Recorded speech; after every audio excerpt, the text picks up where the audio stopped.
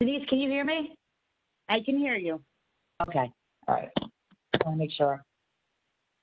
Okay. Good morning, everybody. Honestly, it's nice to have a little connection with everyone. It is Tuesday, November 17th, 2020. I am Michelle Diallard-Brenner, and this is our New York State Appearance Enhancement Advisory Committee meeting. Due to current circumstances, obviously a virtual meeting via WebEx. So once again, welcome to everybody in attendance. Before we get started, I'd like to take a moment and just do a roll call. I'm not quite sure how the best to get this started. I guess we'll just go from the top of participants if everyone can see who's there and go that way with who's in attendance.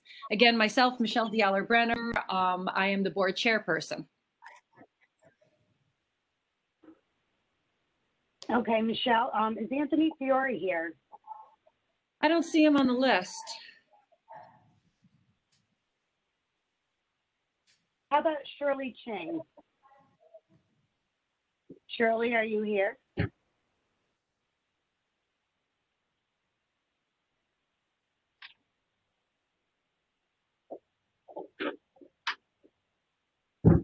Okay, so it appears that you are the only board member, Michelle. Yep. There will not be a quorum for today's meeting, obviously. Should we go through the DOS staff to start with, please? We don't need to do that on a virtual meeting. Okay.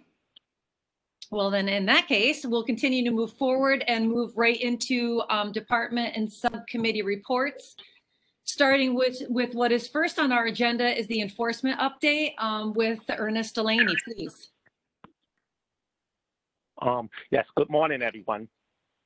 My enforcement report will cover DOS investigations of the governor's executive order complaints against salons. In response to the COVID-19 pandemic, on March 22nd, 2020, Governor Cuomo signed a series of executive orders which closed all non-essential businesses, including appearance enhancement and nail salons. The governor also created statewide guidelines for how salons can safely reopen and operate. To enforce the guidelines, the governor established the New York State Pause Enforcement Assistant Task Force. The task force enforces the statewide guidelines by collecting complaints against salons and practitioners who are operating in violation of the governor's executive orders and referring those complaints to the Department of State for investigation. Complaints are filed by phone or online, and the typical complaint will make allegations such as no employees at a salon are wearing face masks, a salon is overcrowded and failing to practice social distancing rules, or a salon is operating when the salon is prohibited from being open. These complaints can be filed anonymously. As of today, a total of 1,046 complaints were referred to DOS for investigation. Our investigations are focused on getting the salons in compliance, which may mean we contact the salon owner, advising the owner of the governor's executive order, and receiving a statement or proof from the owner of their compliance with the executive order. The more serious violations receive written warnings directing the salons to cease operations. And also, DOS also refers some of these complaints to an appropriate law enforcement regulatory agency. That concludes my enforcement report. Are there any questions?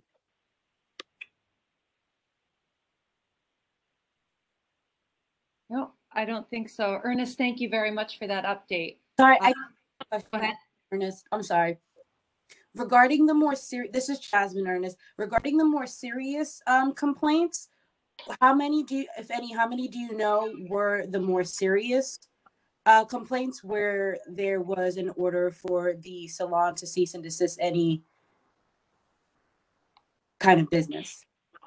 Yeah, I don't have those numbers.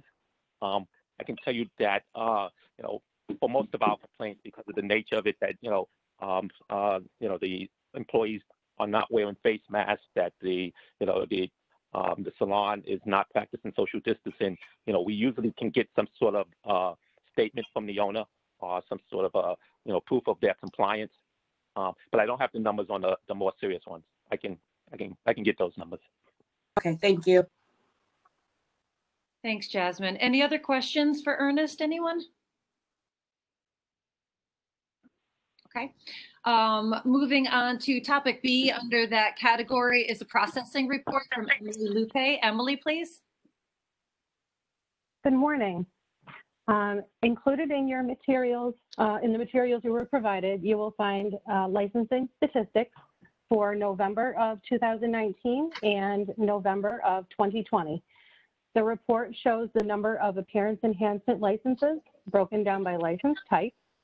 It should be noted the 2020 numbers include only licensees and do not include those licensees whose licenses may have expired and are covered by Executive Order 202.11, which allows individuals licensed by the Department of State to extend the expiration of their license during the state of emergency. Did anyone have any questions? All right, thank you. Great. Emily, thank you so much. Next topic is written and practical exam updates. Shannon McGuire, please. Good morning. The division suspended all license examination services on March 16th due to the COVID-19 pandemic. Exam applicants were notified by email of exam cancellations. Written and practical exams resumed statewide until July. The division restored written appearance enhancement examinations in Albany on July 6th. On July 20th, we restored exams in Binghamton, Buffalo, Franklin Square, Hauppauge, Rochester, Syracuse, and Utica. Written exams resumed in New York City and Rockland County in mid-August. The division piloted practical exams for cosmetology, aesthetics, and nail specialty during the last 2 weeks of July. We have since resumed state testing statewide at all schools that have opened and welcomed us back for testing. Exam candidates who had exams that were canceled due to COVID-19 were sent notifications of their cancellations with instructions to monitor their account for their new exam date. As exams were restored, we rescheduled candidates that had canceled exams for the next available exam in their region. All written exam candidates that had canceled exams have now been rescheduled. We are working our way through the practical exams as those sites reopen. We have established COVID-19 safety measures for our exam sites, proctors, examiners, as well as the exam candidates. Our exam proctors and examiners are responsible for ensuring that these measures are followed appropriately. We have reduced the capacity to ensure 6 feet spacing between exam candidates. Exam proctors, examiners, and exam candidates are advised not to attend the exam if they have symptoms, have been in contact with a confirmed or suspected COVID-19 positive person in the past 14 days. We also update that checklist to include the most current travel advisory. Our proctors and examiners ensure that all safety precautions are being taken at the exams. Exam candidates, proctors, and examiners must wear masks at all times. Our proctors and examiners wear gloves while handing exam documents that are touched by other proctors and exam candidates. We have a safety precautions set up to ensure that there is 6 feet spacing during check-in at our exams. We ask that all candidates, examiners, and proctors sanitize their hands before and after the exam. We have instructed all candidates to bring their own writing instrument for the exams. And our exam proctors and examiners disinfect surfaces prior to and after each exam session and must wear gloves while doing so. We had an update to our written aesthetics exam, and that first updated exam was given in Albany on July 6th and is now being administered statewide. Are there any questions? All right, thank you. Okay. Shannon, thank you so much. Next under that category are practical exam revisions for COVID-19 precaution compliance. Denise Tidings, if you can address that would be great, thanks. Hi, good morning.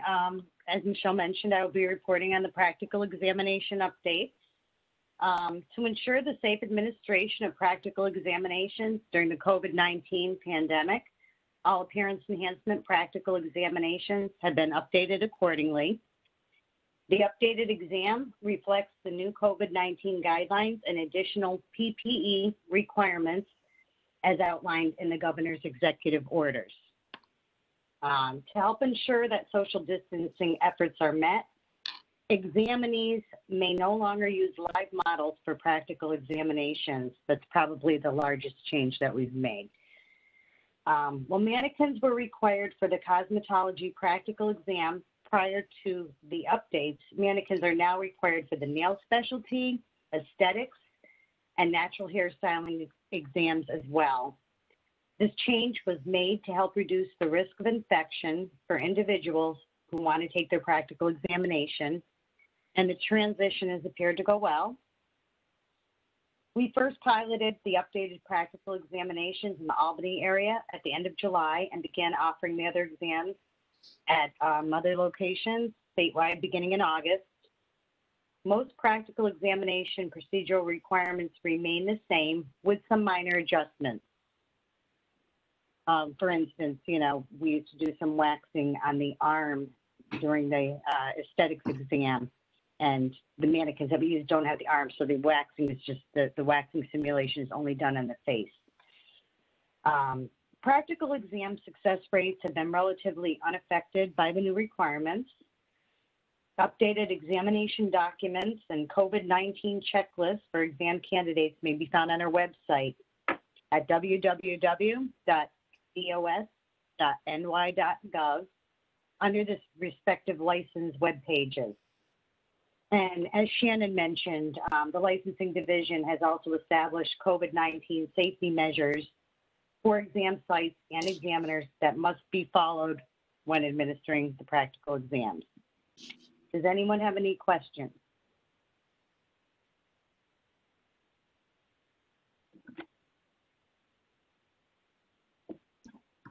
Denise, thank you so much for that. I'm going to hold on to you if you don't mind moving on to the next item on our agenda, our action items.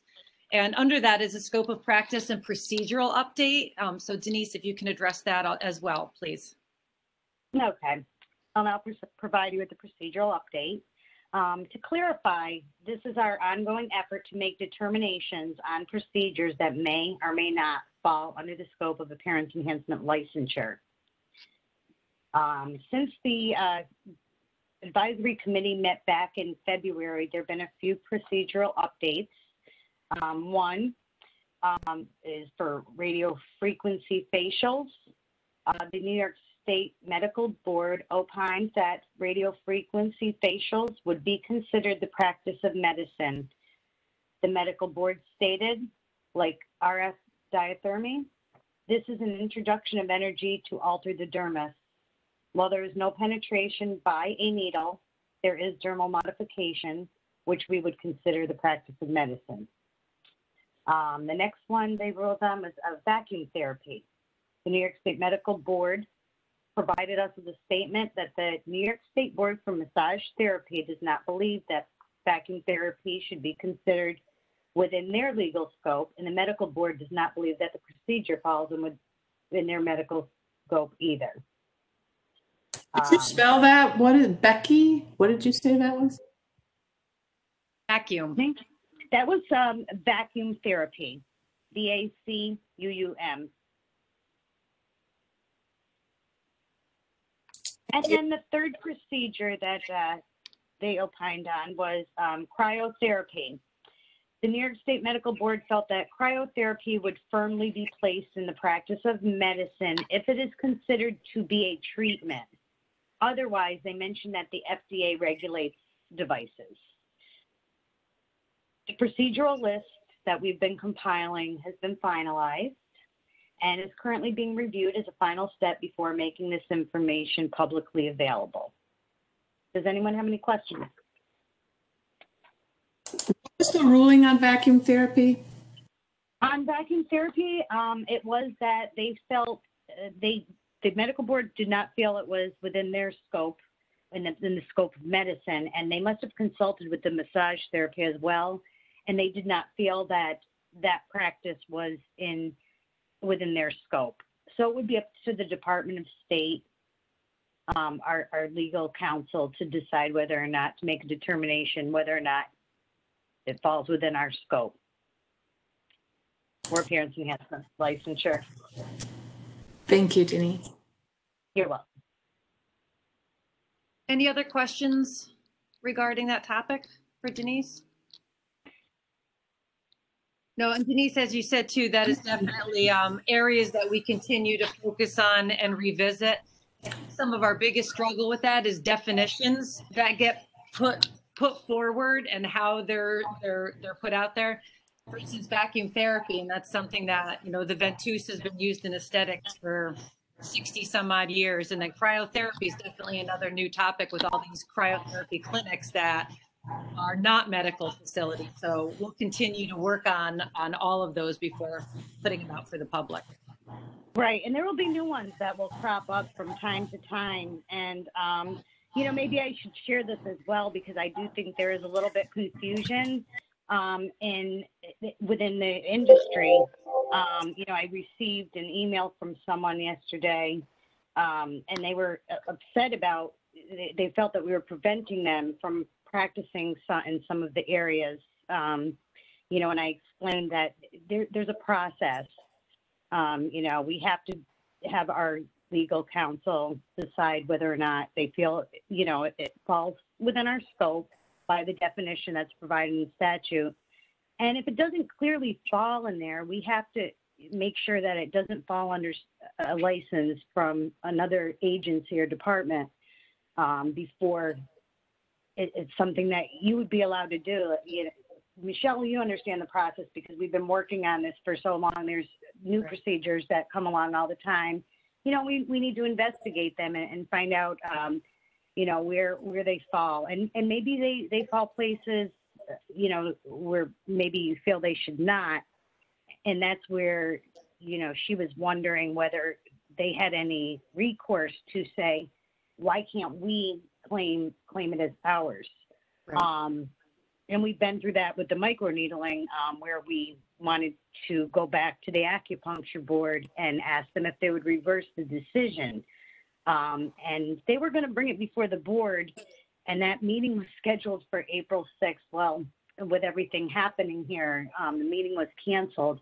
I've been tracking it on the Ed Department's website, and I don't think that they have another meeting scheduled. So if and when I do see that come up again, I will reach out and ask if they still would keep that on their agenda for the meeting. Great. That's pretty much it. Any other questions for Denise?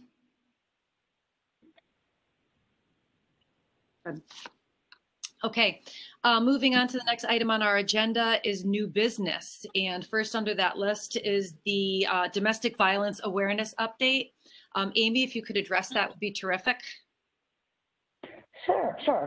So good morning, everyone. So the domestic violence training course, I'm just going to give you a little bit of background on this agenda item. So back in June of this year, there's new legislation that became effective on June 17th, 2020, which required individuals who are applying for an appearance enhancement operator's license to take an hour training on domestic violence and sexual awareness prior to submission of their application for a license.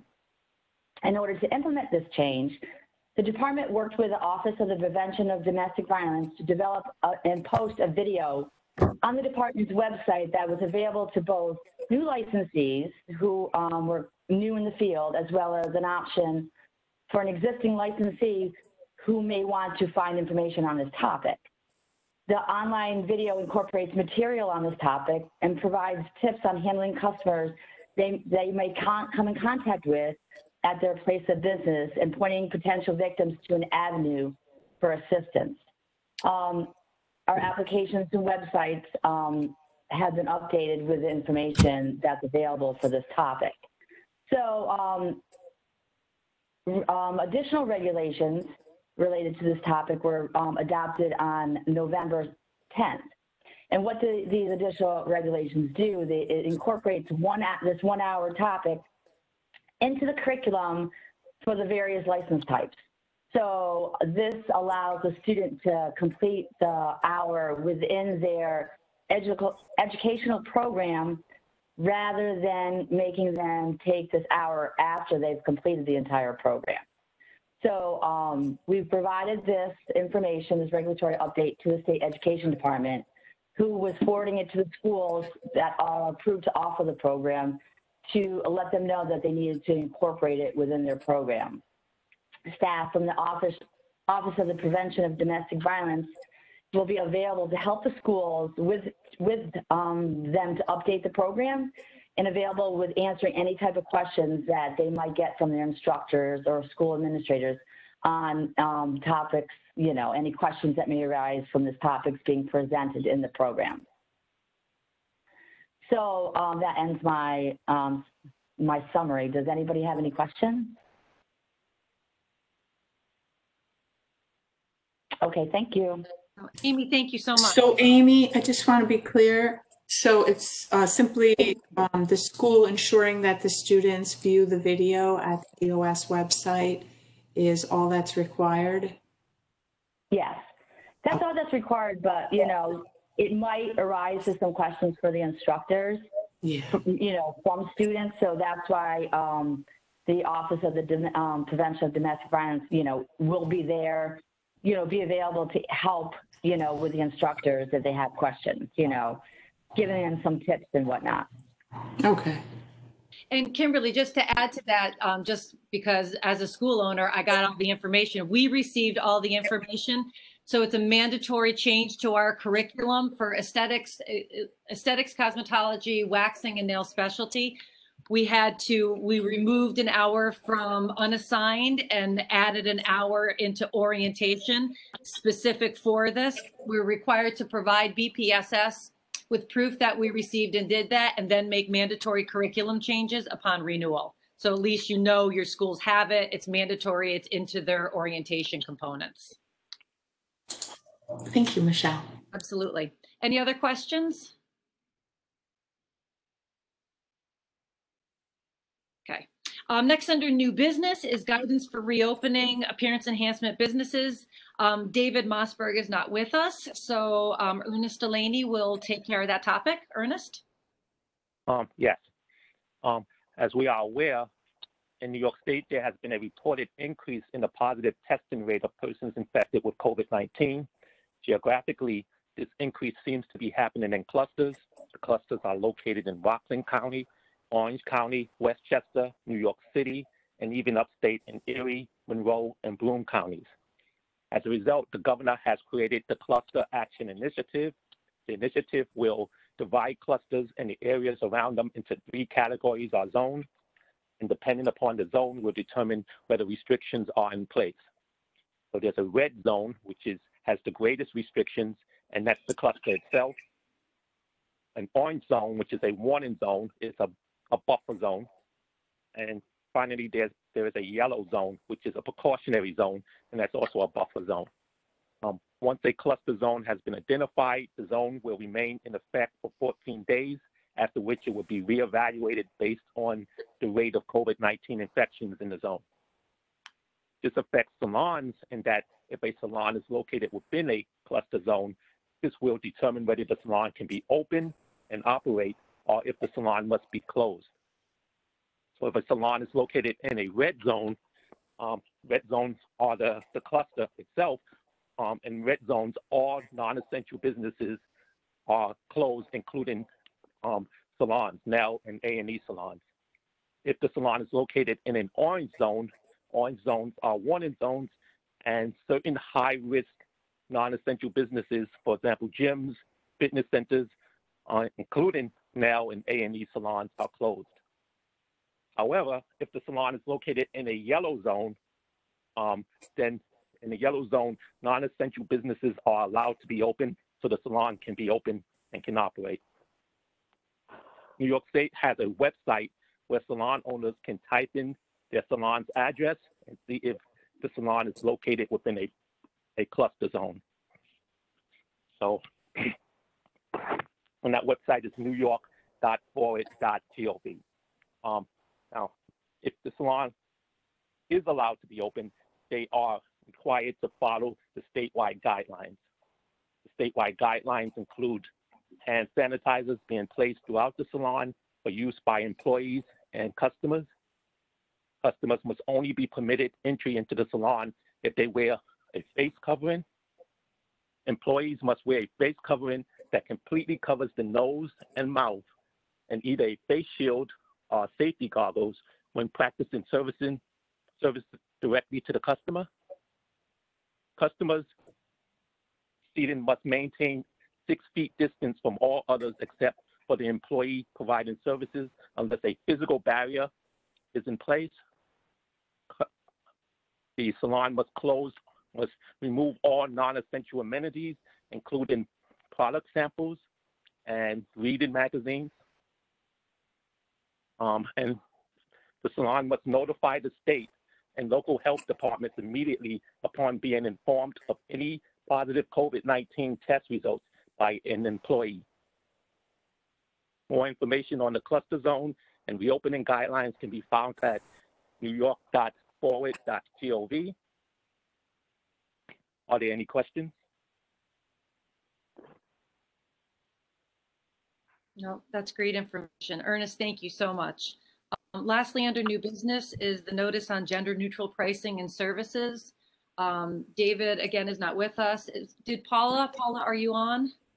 Yes, I am. Hi, Excellent. Paula Thank Ryan you. here. I'm the director for the Division of Consumer Protection. Thank you for the opportunity to share this exciting new consumer protection measure that we have in New York State. I believe early in the month of October, everyone got the new guidance regarding the gender neutral pricing law. It went into effect September 30th.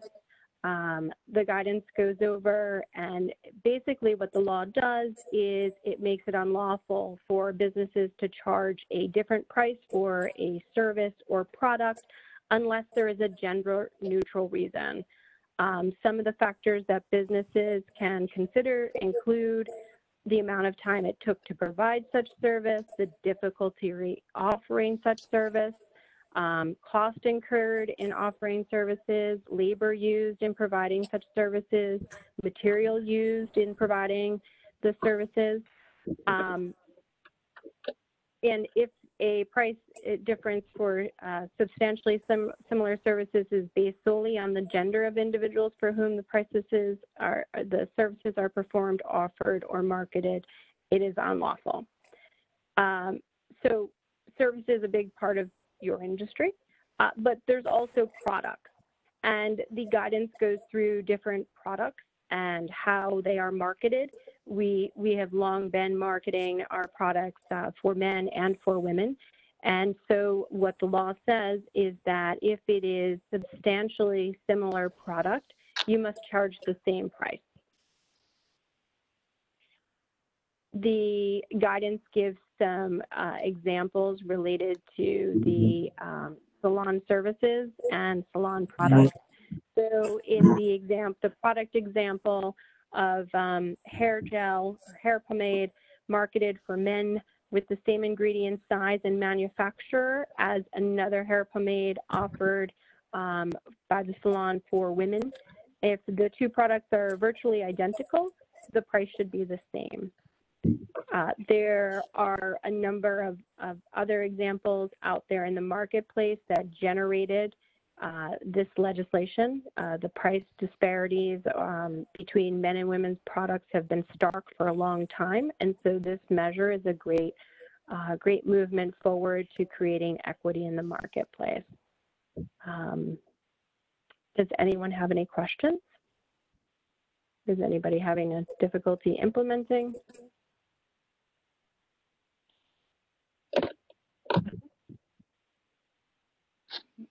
I guess so far so good. Paula, thank you so much. We appreciate that. Thank you. Okay, due to the circumstances and the nature of this particular meeting, there will not be a public comment period. So again, at this time, I just want to say thank you to everybody for joining us for this time today. It's your time is super appreciated. And at this time, we will go ahead and adjourn the meeting. Thank you, Michelle. Thank you. Everyone stay safe. Bye, Thank you. everybody. Take care.